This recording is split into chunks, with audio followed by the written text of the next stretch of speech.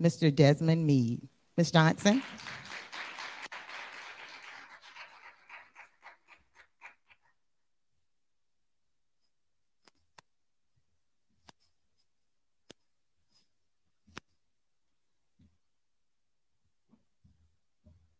Thank you for this opportunity.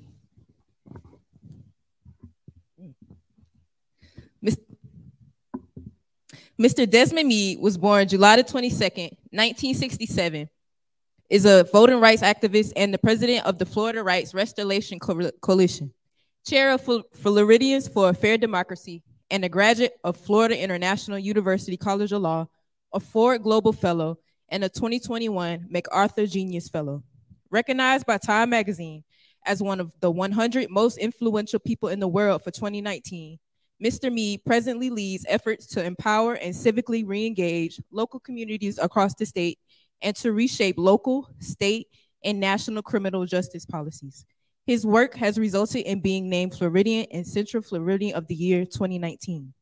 As president and executive director of the Florida Rights Restoration Coalition, which is recognized for his work on voting and criminal justice reform issues, Mr. Meade has led the Florida Rights Restoration Coalition to a historic victory in 2018 with the successful passage of Amendment 4, a grassroots citizens initiative which restored voting rights to over 1.4 million Floridians with past felony convictions.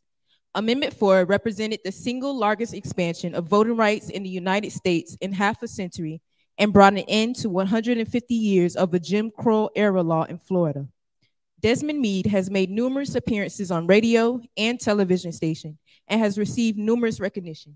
He is the author of Let My People Vote, My Battle to Restore the Civil Rights of Returning Citizens and America's Disenfranchised, While Restoring Their Vote can Save the Soul of Our Democracy. Ladies and gentlemen, please welcome Mr. Desmond Meade.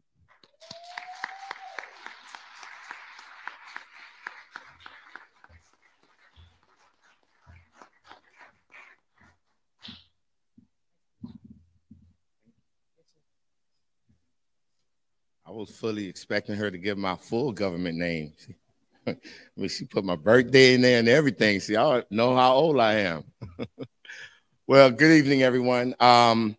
I am definitely honored to be here at the Edward Waters University. I have a very rich history of engaging with this institution of higher learning, and that history have all been pleasant.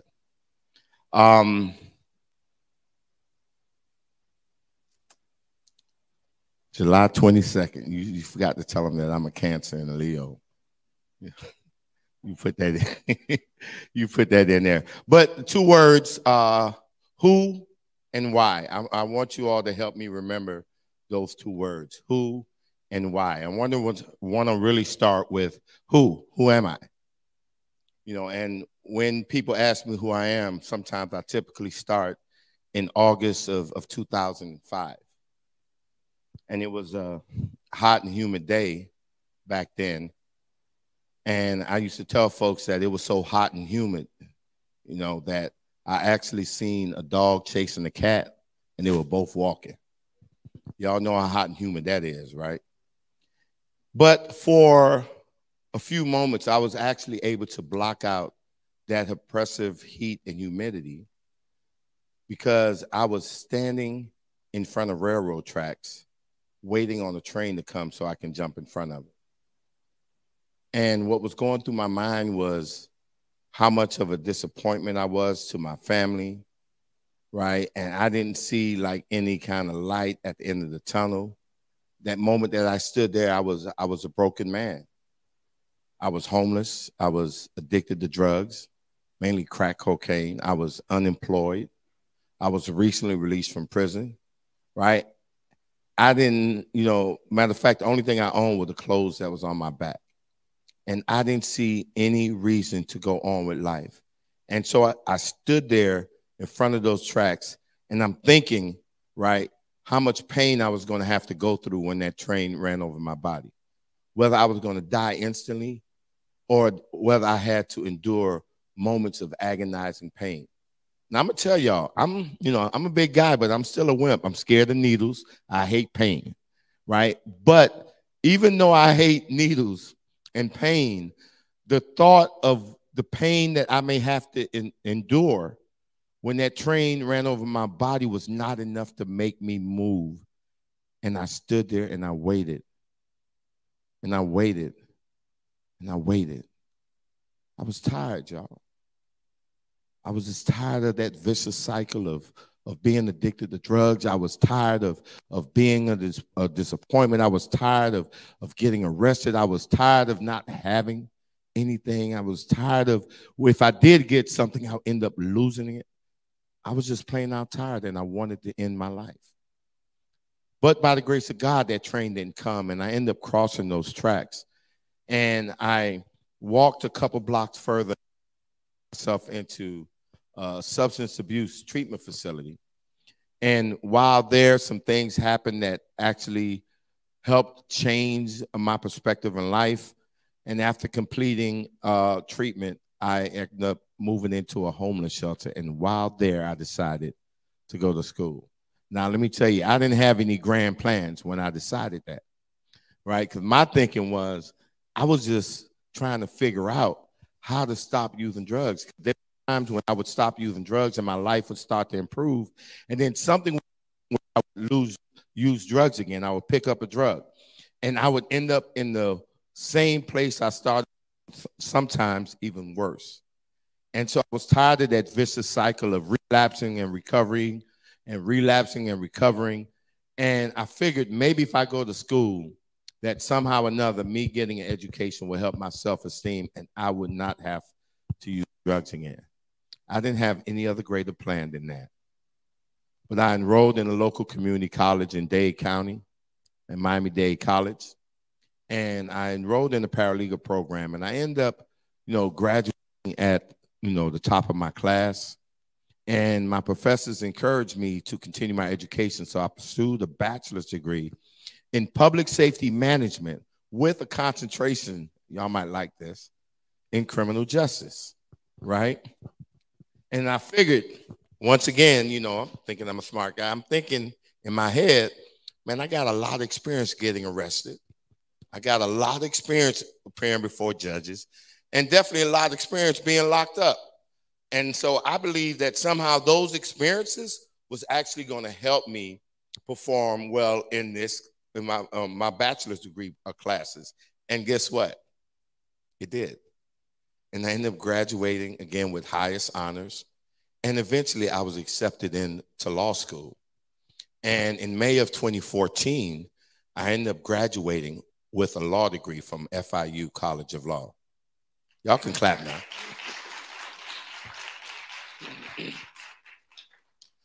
But let me tell you, I'm going to go back to those railroad tracks, right? Because, I used to tell folks sometimes that when I was standing in front of those railroad tracks, right, if somebody would have came to me and say, Desmond, don't jump in front of that train. Please, my brother, because in a few years, you're going to get all kinds of degrees and you're going to end up graduating law school. Desmond, please don't jump.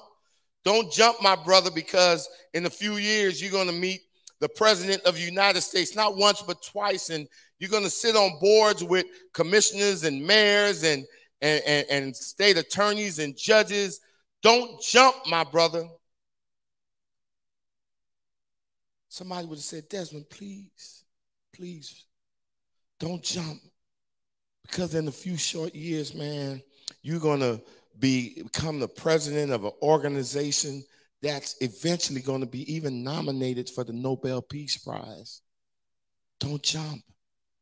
In a few years, you're going to be, Time Magazine is going to tell you that you're one of the 100 most influential people in the world. That you're going to be named the MacArthur genius. Please, my brother, don't jump. And I tell folks that if somebody would have approached me on that day and told me all of those things, you know what I would have done?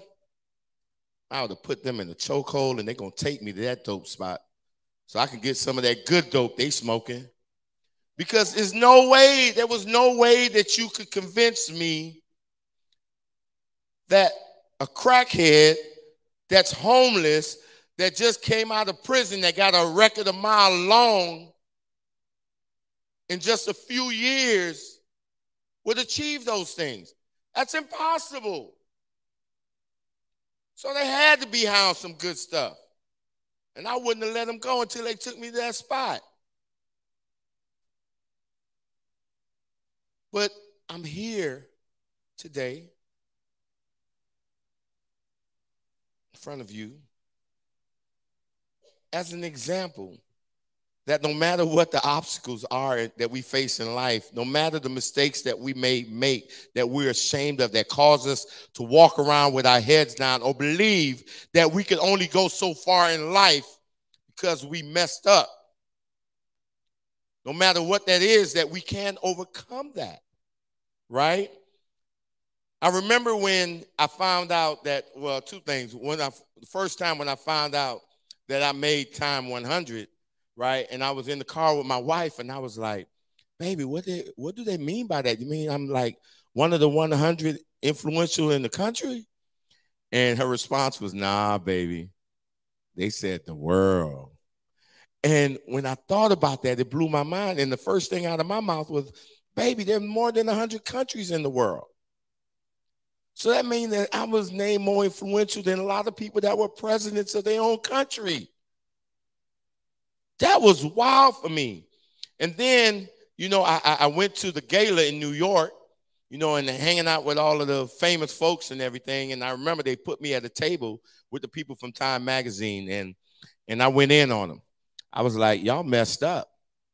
I'm like, what you talking about? Like, I didn't, matter of fact, I don't even know if I used the word mess, but we're going to keep it clean today. I was like, yeah, y'all messed up. I'm like, what are you talking about? I said, well, for the edition of the Time 100, y'all put Dwayne "The Rock" Johnson on the cover, right? Y'all should have put me on the cover, right? And it wasn't me being conceited, right? Well, maybe a little bit, right? But it wasn't really me. It wasn't really me being conceited. What it was, and what I explained to them was that if you were to put me on the cover, right, then everybody looking at that magazine would know that you don't have to be a movie star. You don't have to be an athlete. You don't have to be a celebrity. You don't have to be a billionaire. You don't even have to be a president of a country to have an impact, not only in your community or your state, but in the world. That everyone looking at that magazine cover with Desmond on it would know that if that guy, who used to be hooked on crack, who used to be in and out of prison, who used to be homeless, who used to be jobless, who didn't have anything, if that guy right there could be one of the 100 most influential people in the world, then what does that say about me? That these obstacles that we may be facing, these trials that we may be having to go through, what does that say to me? What does that say to you? Each and every one of you in this building right now have everything that it takes to surpass even what I've done. That you can become one of the 100 most influential in the world. You can become a MacArthur genius. You can become a nominee for the Nobel Peace Prize. You can become Floridian of the Year, and so many other things that you can impact other people's lives in a very profound way. Each and every one of you has inside you what it takes to do that. Ladies and gentlemen, I submit to you that you are the who.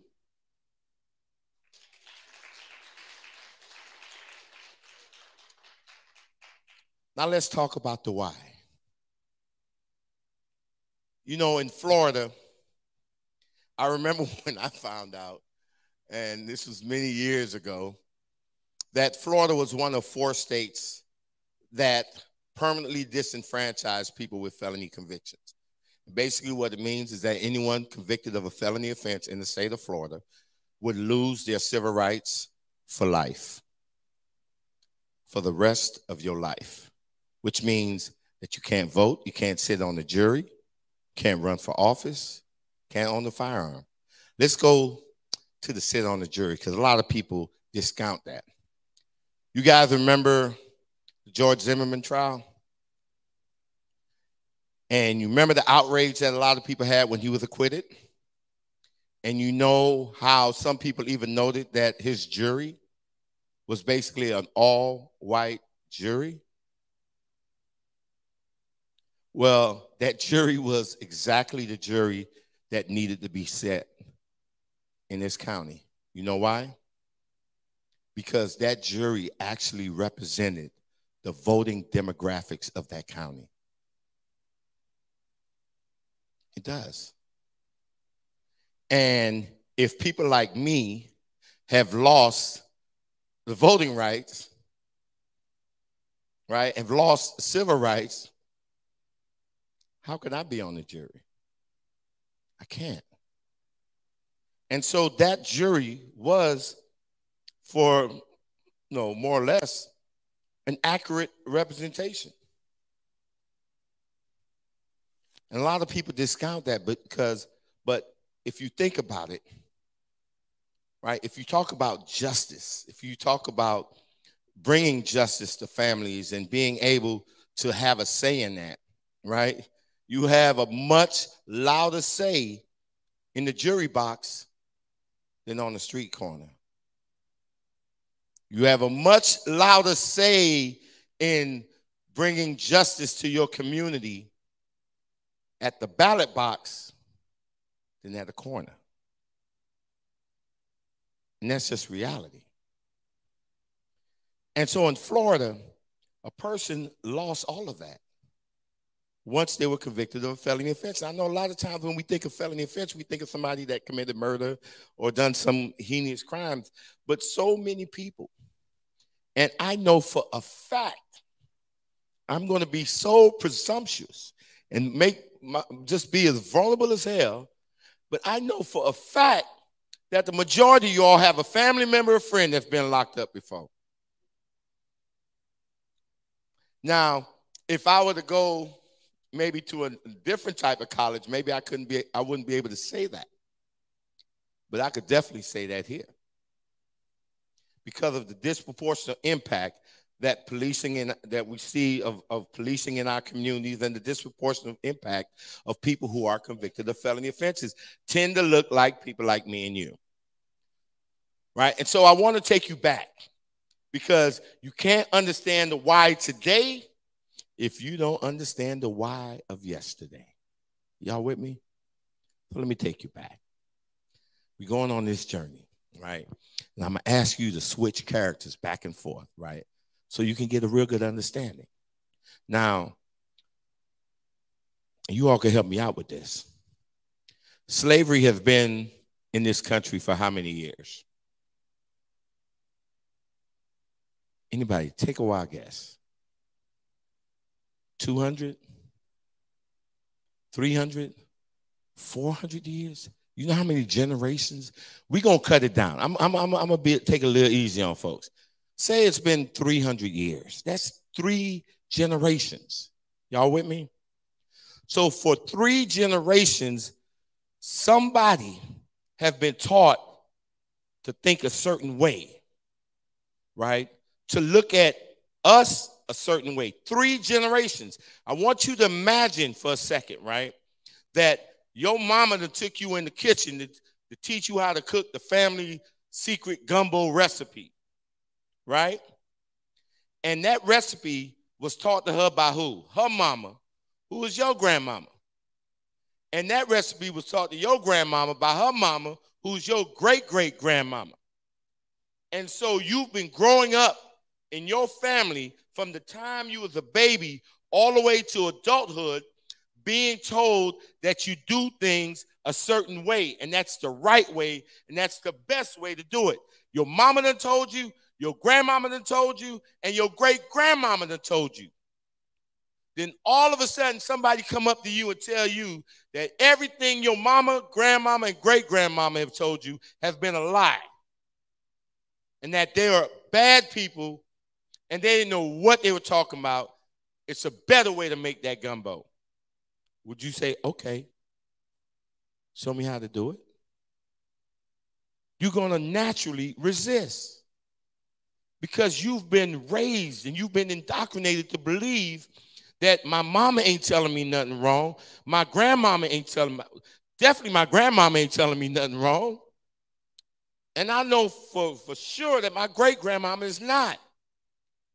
So I want you to go back to those 300-400 years of slavery where you had slave owner upon slave owner rearing their kids and teaching these kids. What are they teaching them?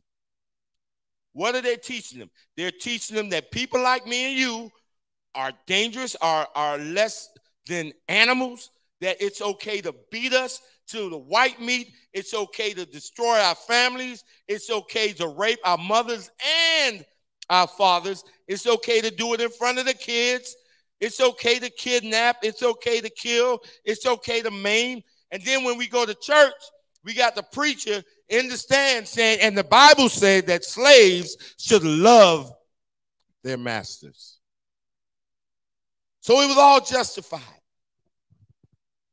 So now switch characters and be that slave owner who've been engaging in all of these things, and you go to bed believing everything that your mama, grandmama, and great-grandmother told you, and you wake up the next morning and somebody told you that the federal government done flipped the script on us. And now they're saying that those people who you looked at as worse, they're treated worse than an animal, have just as much rights as you do. What you think about that? The federal government is now trying to force this craziness down your throat.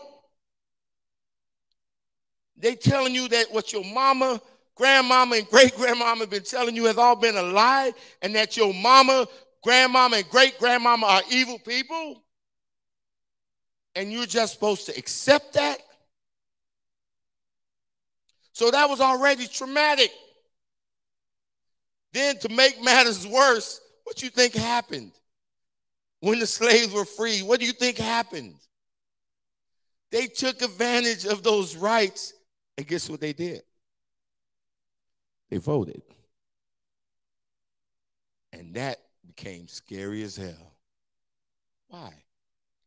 Because after the Emancipation Proclamation, after the slaves were freed and they started getting engaged and exercising their rights and their political capital, you started seeing former slaves being elected into office.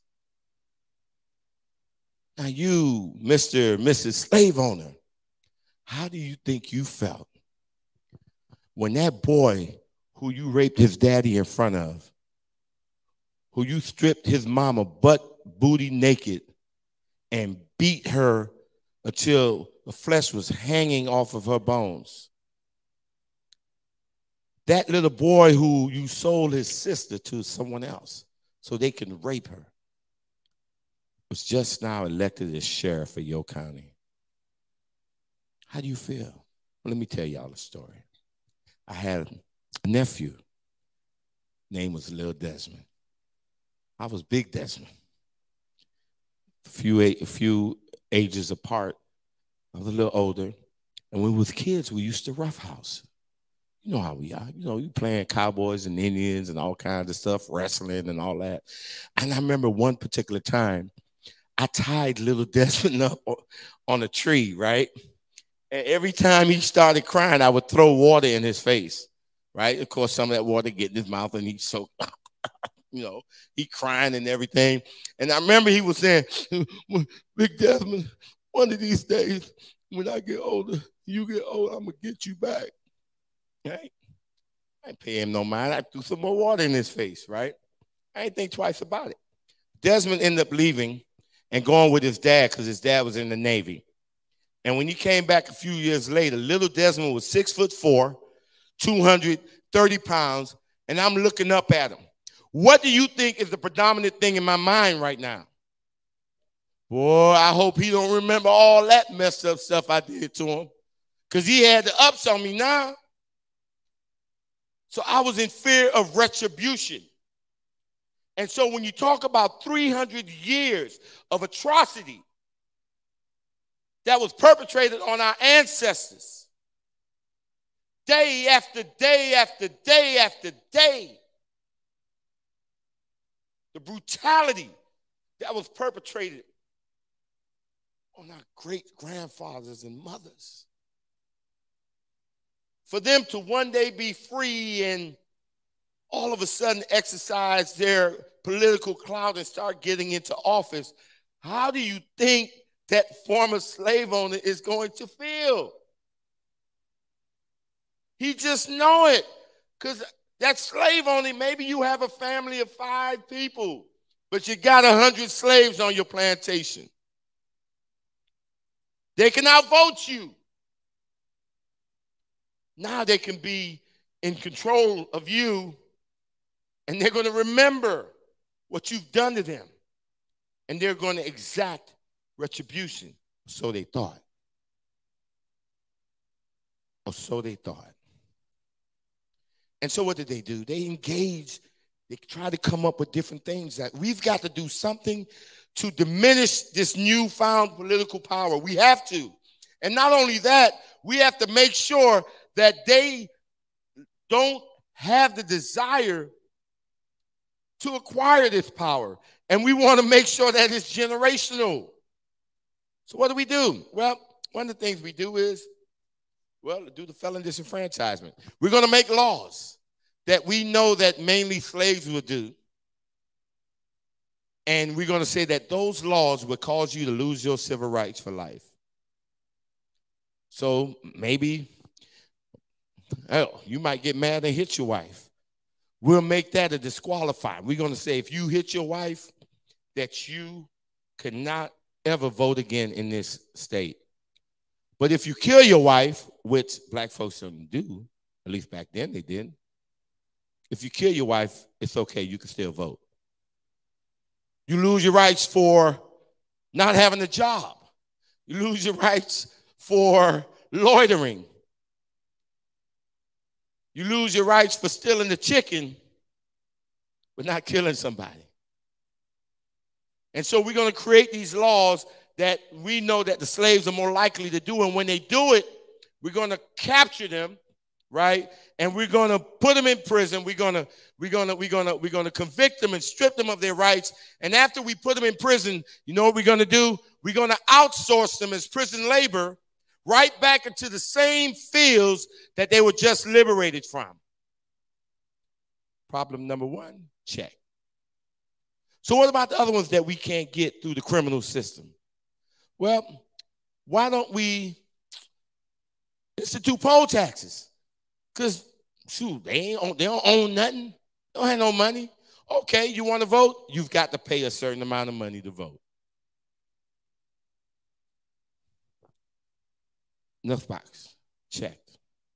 But then maybe there's some people that scrounged up a few pennies and was able to pay the poll tax.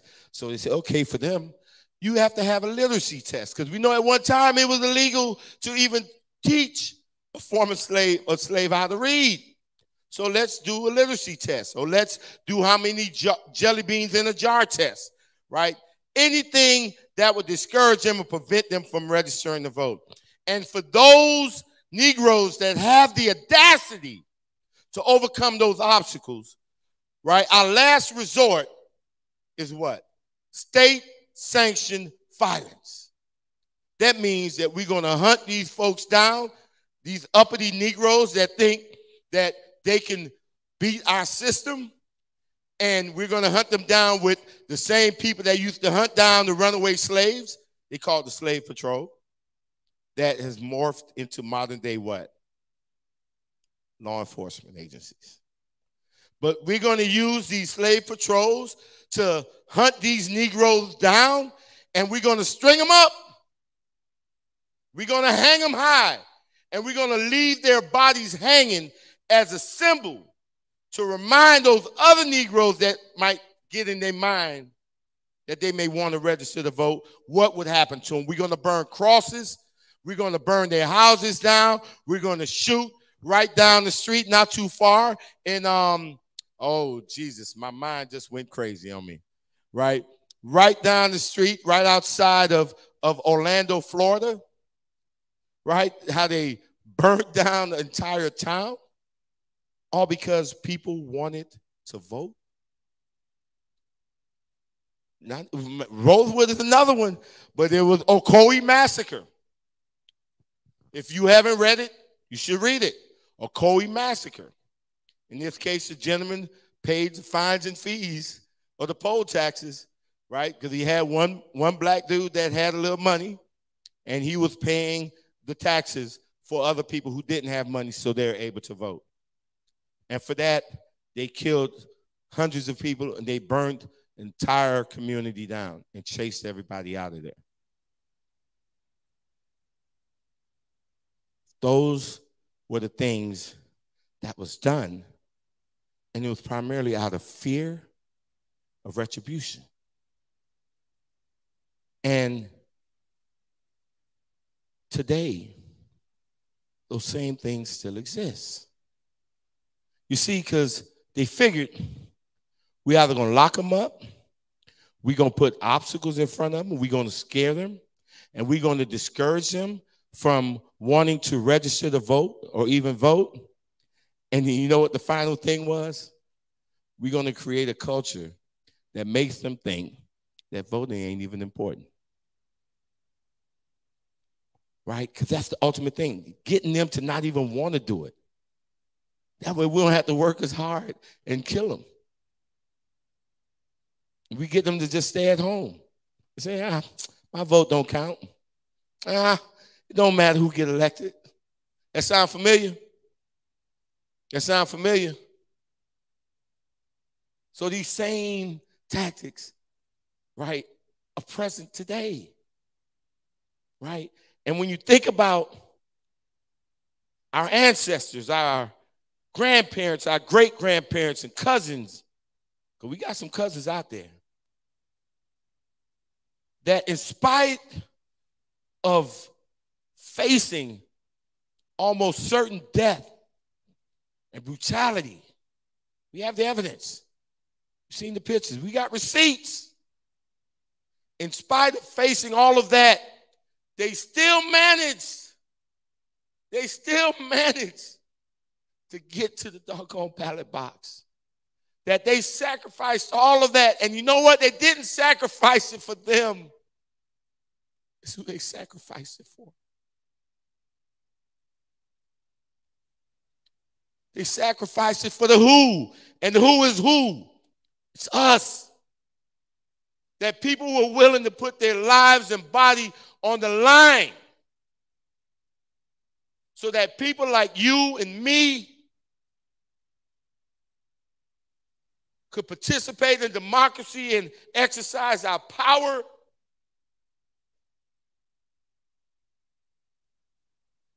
And we walk around here thinking we don't have any.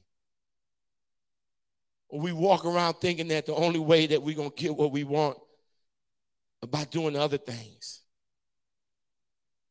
When our ancestors knew what time it was, they knew the power of the vote.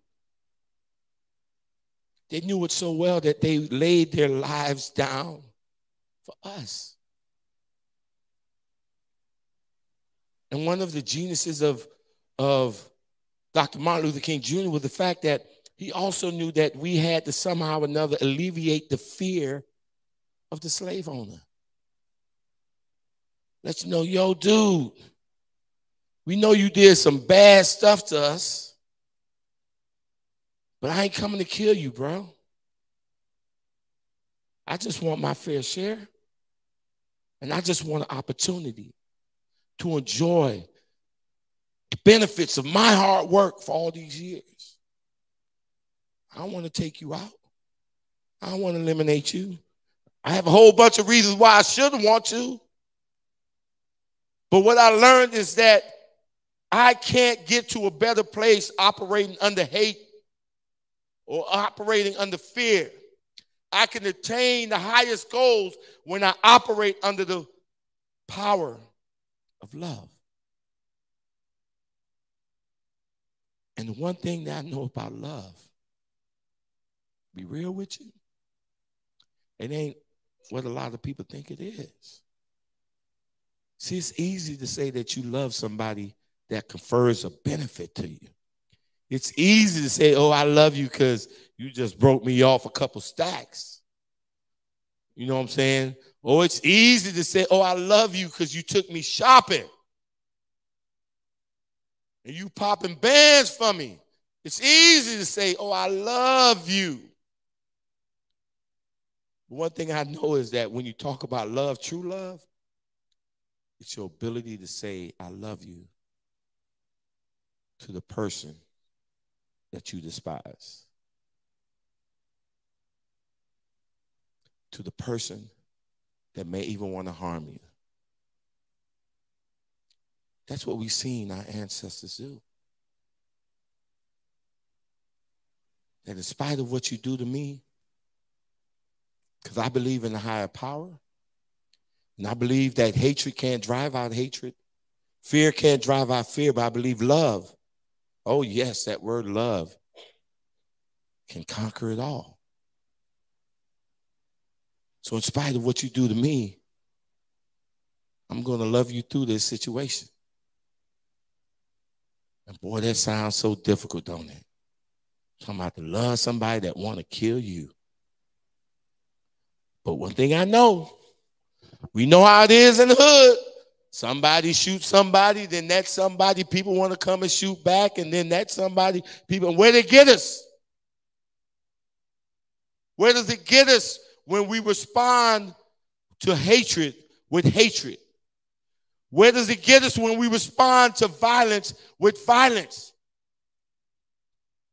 We see it every day in our communities. So we know that's not the way. When people give us mad props, man, 'cause let me tell you something. You're going to have other distinguished speakers, but I want you to remember this. Get a little cocky a little bit, right? Y'all ain't going to have now speaker come this year from Florida that made time 100, MacArthur genius, and nominated for the Nobel Peace Prize. And ain't a person living in Florida that can say that. That's from the hood. Mm-hmm.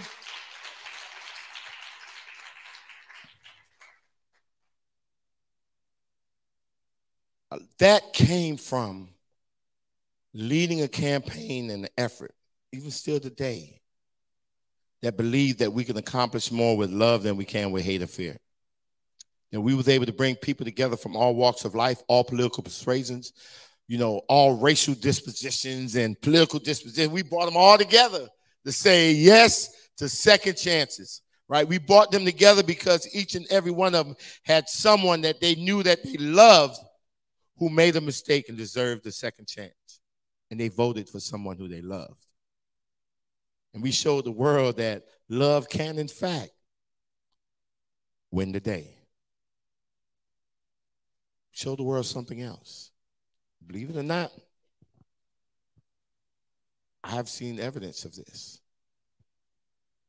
We had organized along the lines of humanity. We elevated our campaign above partisan politics. We elevated our campaign even above implicit racial biases, right? And we took it to a place that connected each other along the lines of humanity. And I'm going to end with this piece right here, which is so important because I believe deep, deep, deep down inside of our souls that we have a desire to live in a world where we can love our neighbor and we know our neighbor loves us, and that we have a desire to live in a world in which we're safe, we feel safe. That we have this natural desire to bond with each other along the lines of humanity. I know this because, you know, I always see it. I always see it after a natural disaster. Always. After a calamity, whether it's a hurricane, whether it's a tornado, whether it's the condo collapsing in South Florida, every time there's a calamity, we show our true selves. We show it. I know right now that any one of you all, if you're driving down I-95 somewhere and you come across a bad accident and you see someone that's laying on the ground and you decide that you want to stop and you get out your car and you run up to that person. I got $1,000 right now that says that your first question is not going to be, did you vote for Donald Trump? It ain't even going to be, what's your immigration status? It ain't going to be, what's your sexual identity? It ain't going to be, what's your religious preference? It ain't going to be how much money you make. I'm willing to guarantee you that your first question is going to be something along the lines of, are you okay, or how can I help? You see, in moments of calamity, in moments that require us to naturally react, we don't see a person's color, we don't see a person's politics, we don't see a person's sexual preference, and none of that. What we see is another child of God. What we see is another human being, and we respond to that. And we respond to that in such a powerful way that we've oftentimes put our own lives in peril just to save another human being, and we don't even know him. So don't tell me that we don't have inside of us what it takes to love our enemies. Don't tell me that we can't overcome, that we cannot defeat these forces of evil. Don't tell me that you have to hate another human being in order to advance a cause. Don't tell me that you have to be afraid of another human being in order to advance policy. Because I know deep inside, what matters most to us is the humanity that we see in each other. We've just allowed society to create these labels and divisions. There's so much division even amongst ourselves that prevent us from achieving great things that lay in wait for us, for you. If we want to create a more just, more equitable, fair society, listen. You've said it so many times. How many times you've said it? Think about it. I pledge allegiance to the flag of the United States of America and to the republic for which it stands, one nation, under God, indivisible, and the most important 6 words, with liberty and justice for all, not some. We know what we want. And if we're going to make those words ring true in our lifetime, in our society, then we have to first realize that we don't have to wait for a superhero. We don't have to wait for a civil rights icon. That the hero lies within who? Us. The us.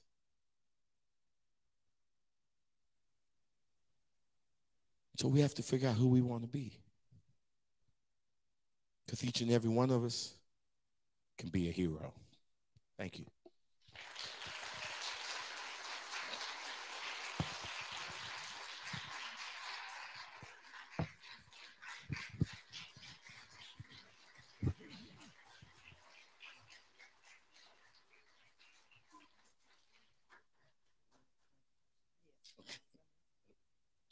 Thank you so much, Mr. Meade, for that wonderful and inspirational message to this group.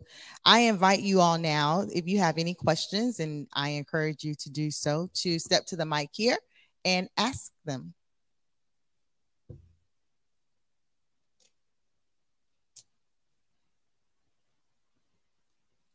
All right, Ms. Scott.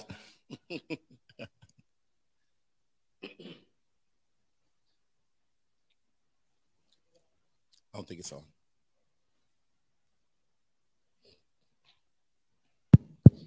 It's on now.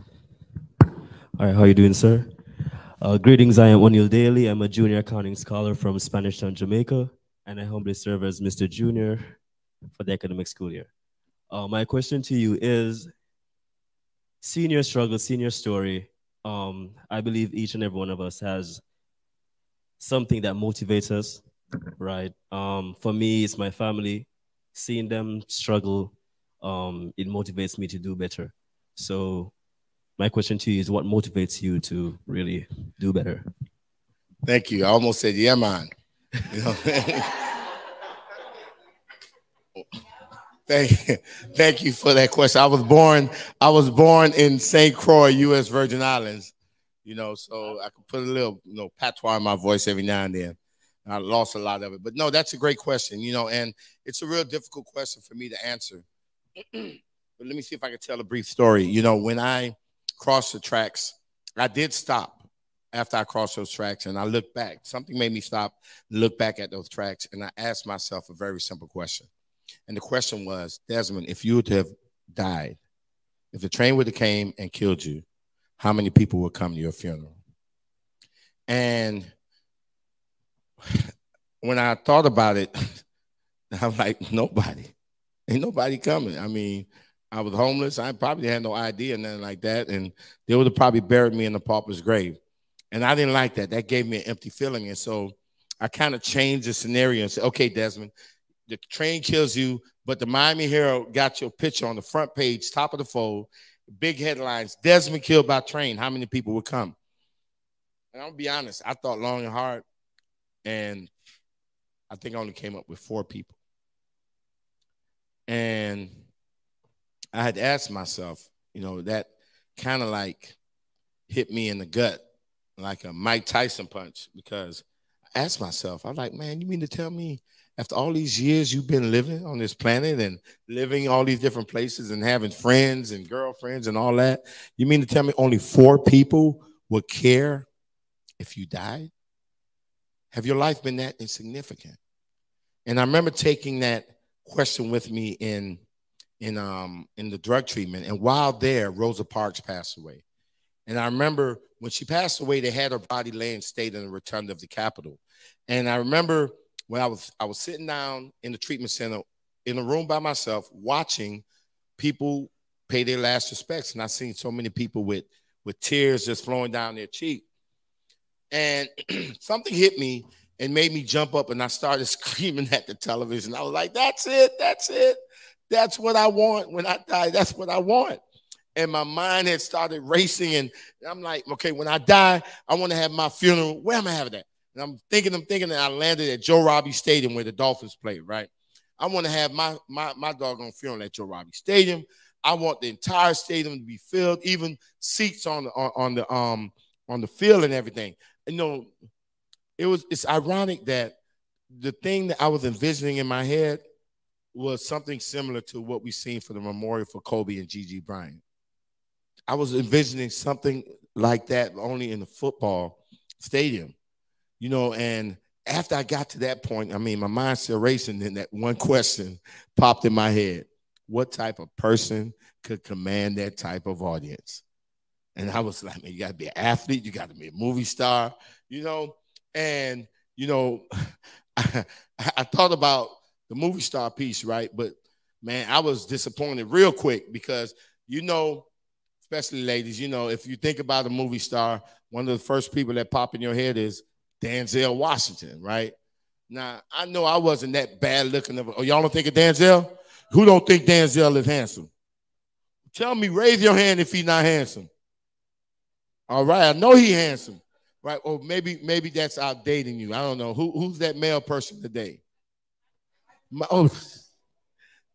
Okay, all right, okay, all right. Michael B. All right, I give y'all that. But back then it was Denzel Washington, right? And I thought about Denzel, and I was like, I know I wasn't a bad-looking guy, but I didn't think I was Denzel Washington type of handsome, and so that kind of discouraged me.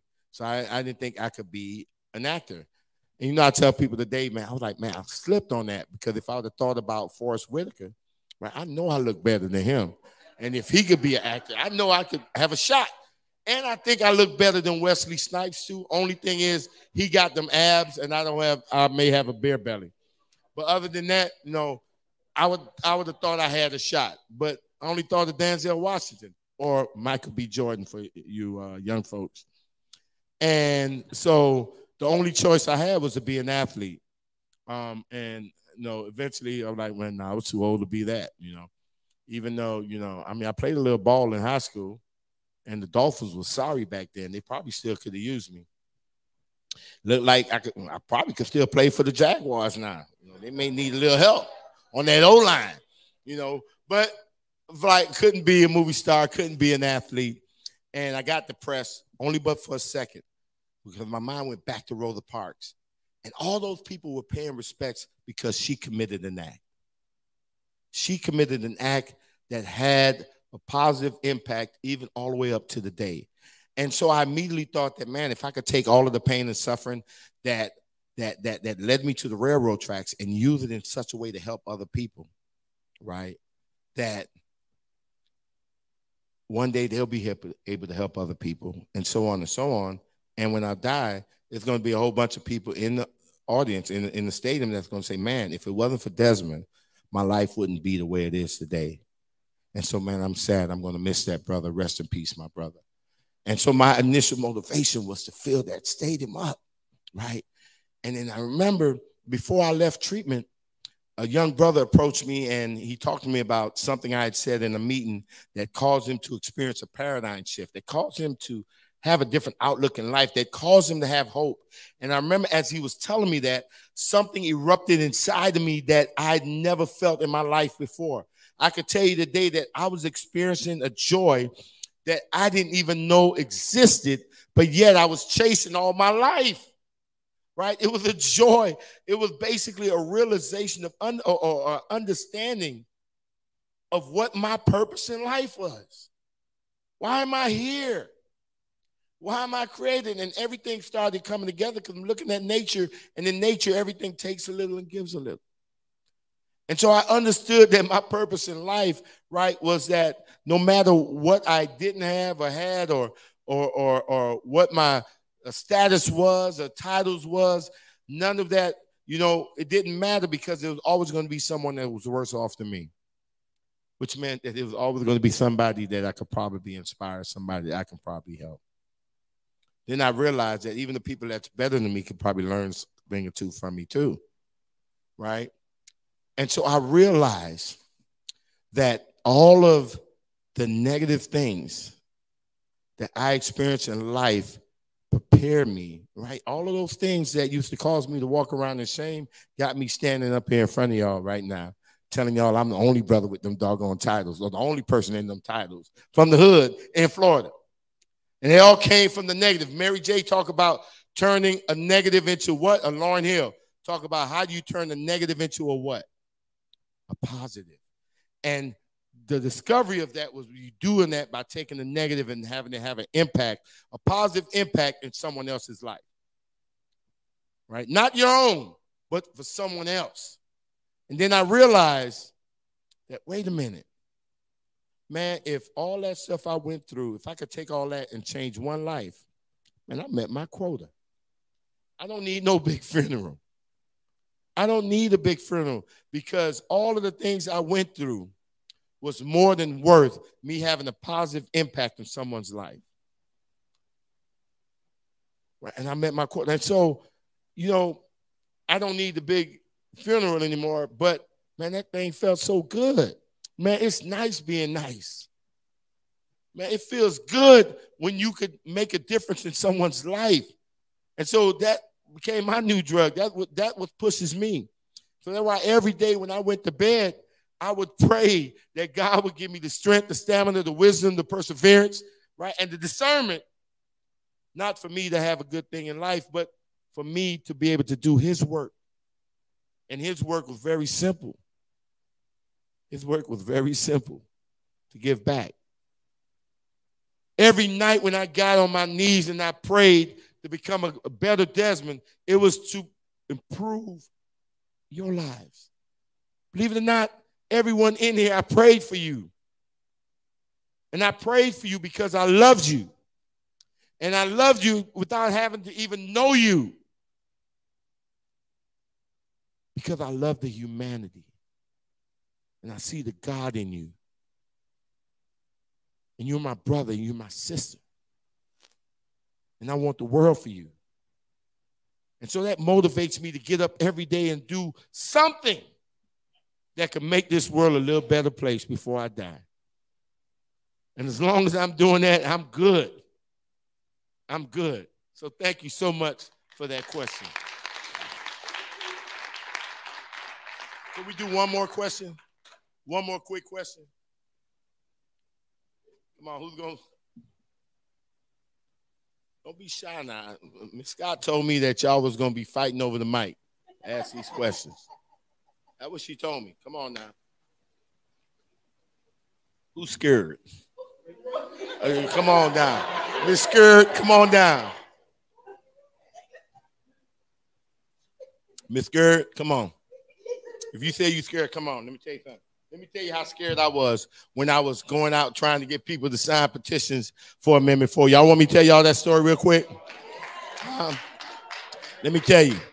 I was so scared that when I knew I was getting ready, because I drove all over the state. I used to drive over 50,000 miles a year on my car. And when I drove to certain parts of this state, I would stop my car, right? I would stop my car, and I would open my trunk and get something out of my trunk. Anybody want to take a guess what it was? This was in 2018, 2019. What is it? When I go, especially in maybe rural parts of Florida, what did I get out of my trunk? What? A Bible. She said a Bible. What else? Anybody have another guess? Don't say a gun, please. I can't have one. Anyone else? A what? Say it again. No. A tire? No. Let me tell you, no, for real. There was some parts of Florida that when I would get ready to drive through it, I would stop my car, go in my trunk, right? Huh? Man, look here. That man right there, I got to get you some type of prize. I'm going to get you a personal autograph book. Make sure you give Ms. Scott your name. Let me tell you, exactly, well, almost exactly. You close enough. I would take out a Donald Trump campaign poster, Make America Great Again. Listen to me now. Y'all listen up. And I would put that in my back seat. So if I ever got stopped, I would drop, because I had tents. I would drop all the windows on my car, right? All the windows. So when that police approached my car, he gonna have his gun out. I already know it, right? When he approached my car, the first thing he gonna see is that back seat. And when he see Make America Great Again, he might think that I'm one of those good Negroes, and maybe I can make it home alive. You want to talk about fear? I know about that fear. Hello. But we got to fight through it. Thank you for fighting through yours. I am Tiana Austin, senior psychology scholar, and I served as queen in 1866. My question was what was one of your biggest regrets?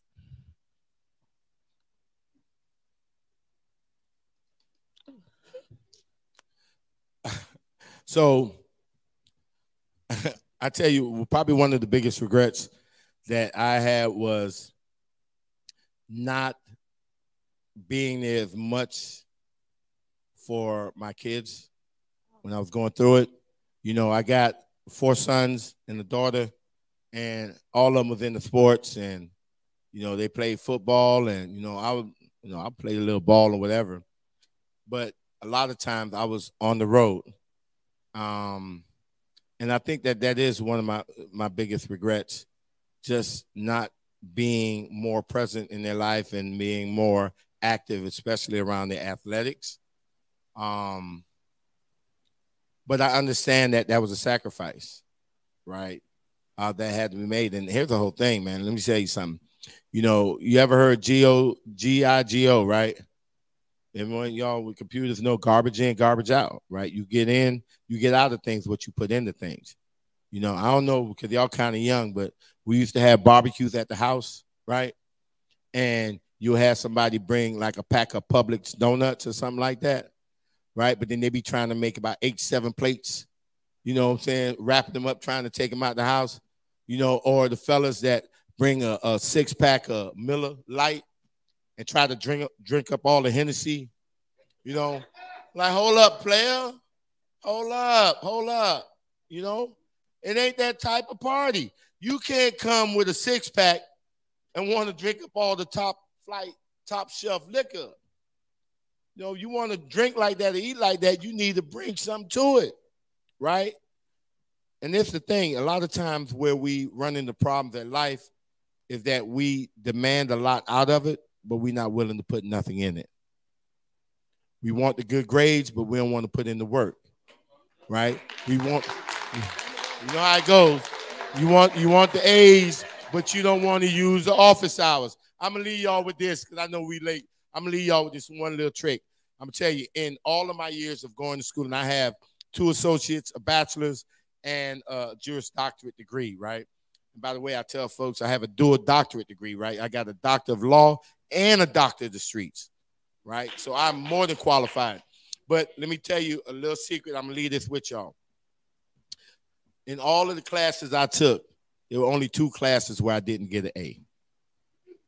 Spanish and chemistry, right?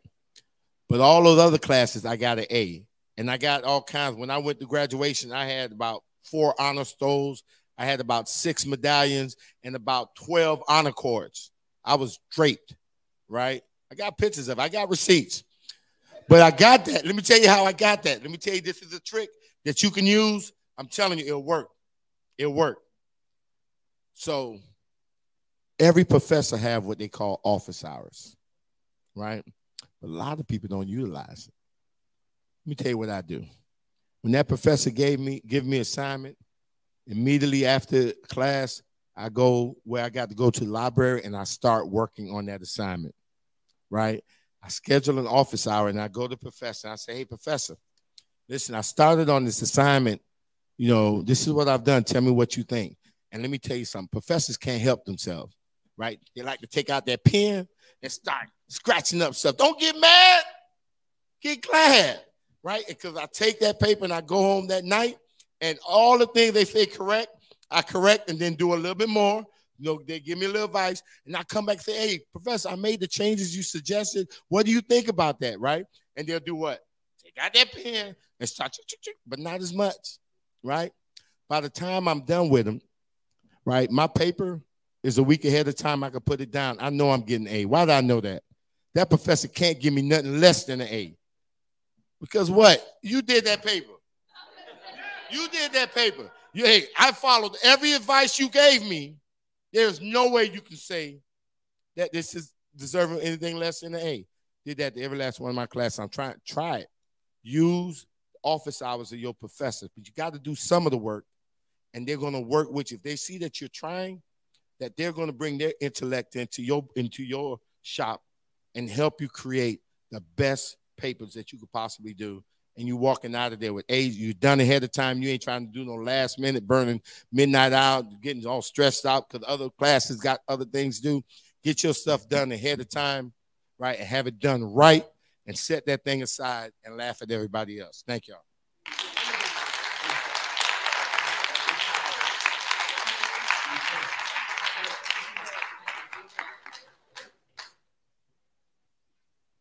Thank you so much, Mr. Meade.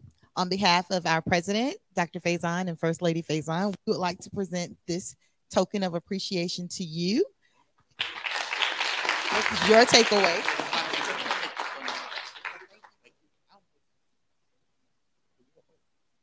I got to open it up in front of everybody. I know I'm shy.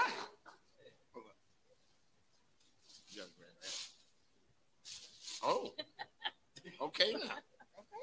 I like this. Bam.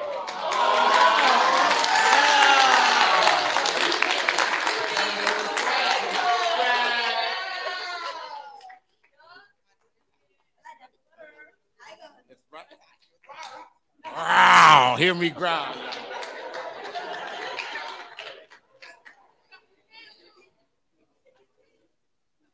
Thank you all very much for coming. This concludes tonight's speakers.